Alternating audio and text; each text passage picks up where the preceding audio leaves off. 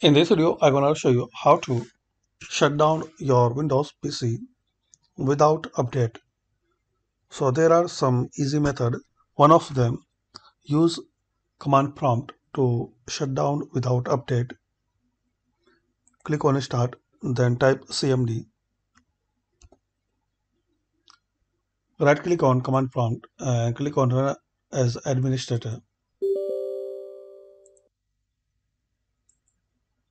Now you need to type this command shutdown space dash s dash st dash and 0.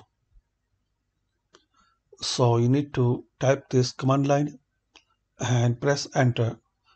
So immediately your Windows 10 PC or laptop will be shut down without any update. So this is friends by this quick and easy method to know how to shut down Windows PC or laptop without update. Thanks for watching.